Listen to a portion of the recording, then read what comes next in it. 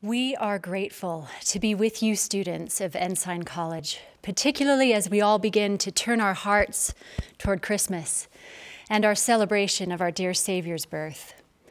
We know that this time of year for you also means finals and projects and deadlines, but it helps to remember what a privilege it is to have access to this kind of excellent education and the opportunities it provides. Not everyone does. And it's important to give thanks for the tremendous blessing you have here to pursue higher education. As the year 2020 draws to a close with all its ups and downs and unexpected turns, it would be wise for us to evaluate if we are learning the lessons we should and could from this pandemic and the other events of this year.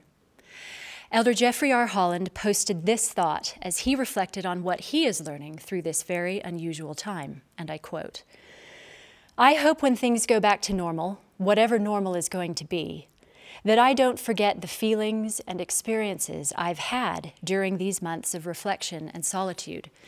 We would be foolish to miss out on the sacred opportunity to search our souls, do a little repenting, and look for how we can be better and kinder."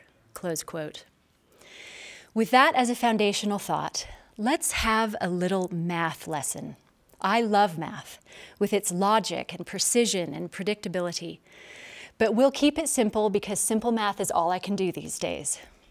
We're going to add, subtract, multiply, and divide.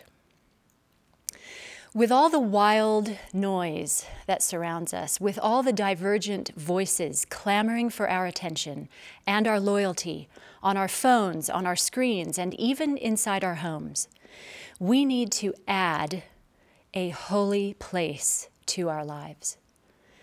Think about where you live. Picture it in your mind. Are you in an apartment, living at home with family, in a basement, with or without roommates? Where do you go for stillness, for prayer, for connecting with God? And is it working? Whatever your living situation, you can add a holy place to it. A space where you find stillness in order to hear the voice of God, to hear Him as our prophet has counseled us to do, to commune and find guidance and direction for your life. Where in your living space could you add a holy place? Try to find a specific spot or a furnishing that can be your holy place. Maybe it's your bedroom quilt once your roommate leaves for the day, or a certain chair by the heating vent where the hot air comes out during the winter months.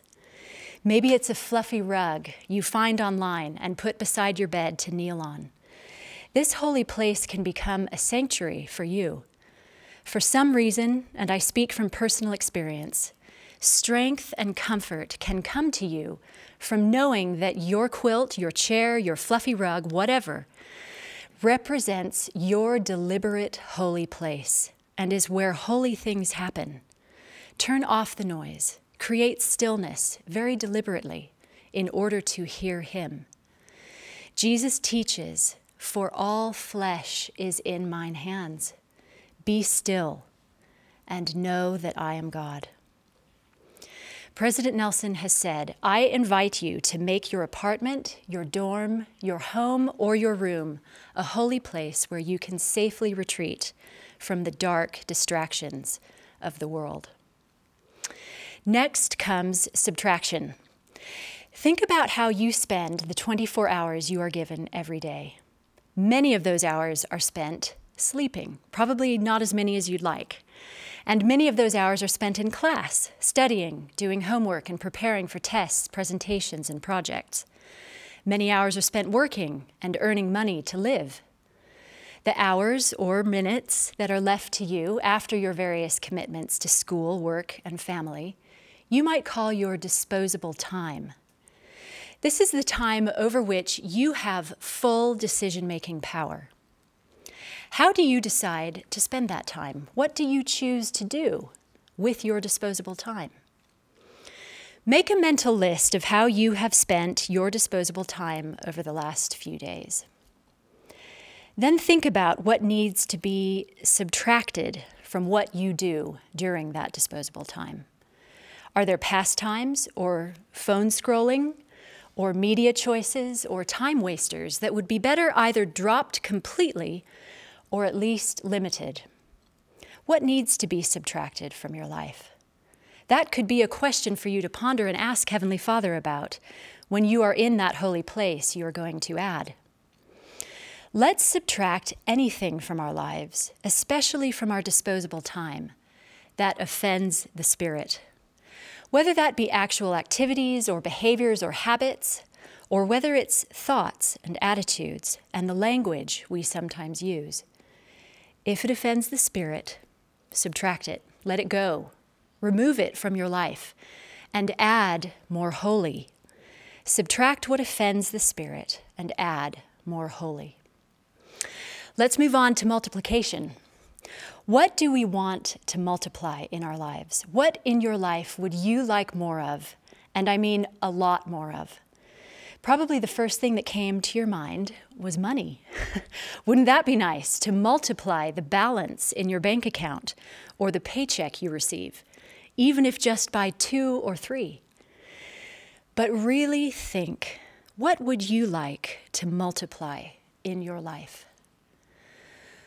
What about love and loving relationships? What about feelings of peace and joy? What about forgiveness and healing? Don't we all want a lot more of these things? We can put all of this under the heading of blessings. Don't we just want to multiply our blessings, all the good things in our lives? We believe in a God of abundance, a God of eternal and infinite capacity and resources, love, wisdom, and goodness. He wants nothing more than to mercifully multiply our blessings. But we must draw near to Him through a lifestyle of repentance and keeping His commandments. As we multiply our active pursuit of light, service, and the attributes of Jesus Christ in our life, as we multiply our quest for repentance and obedience, our Father then miraculously multiplies our blessings. It's a simple equation. And these blessings are multiplied again as we share our joy and faith and peace with others. We help to multiply their blessings and the goodness in their life when we give of our love and our desire to do good, to lift others, and relieve suffering. All of this is multiplied yet again when we join forces with others whose goals are the same as our own, and on the multiplication of blessings goes. Now for division. Hang on a minute. Do we want division in our lives?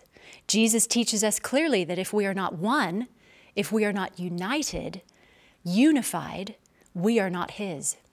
He wants us to be one with each other, to create powerful unity out of our beautiful diversity, so that we can be one with Him.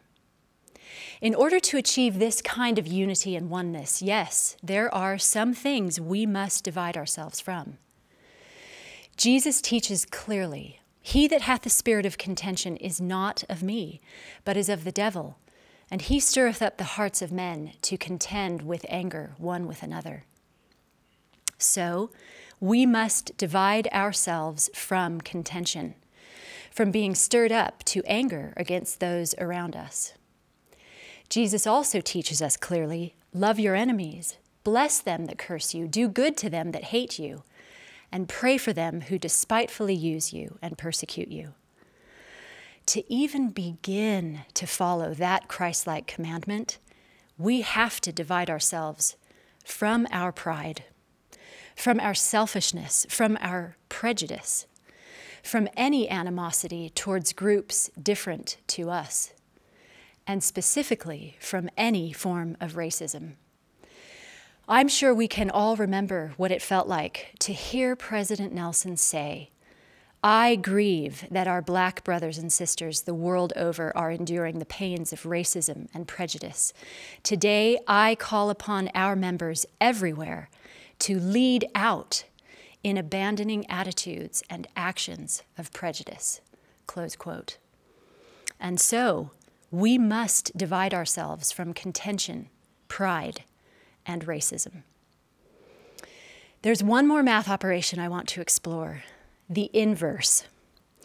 If you take the number 5, for example, which is really 5 over 1, the inverse of 5 is 1 over 5. Do you remember that? It's sort of like the opposite. You simply flip the number on its head in a way. That's the inverse. So when you are facing adversity, which is just about all the time in one form or another, apply the inverse and flip it on its head. Instead of asking, why me? Why is this difficult thing happening to me? Try asking, why not me? What can I learn from this? What can I change? How can I grow through faith in Jesus Christ? There's such power in this. When you are dealing with an issue that is causing you to doubt your faith, apply the inverse and flip it on its head. By all means, fully explore the questions you have.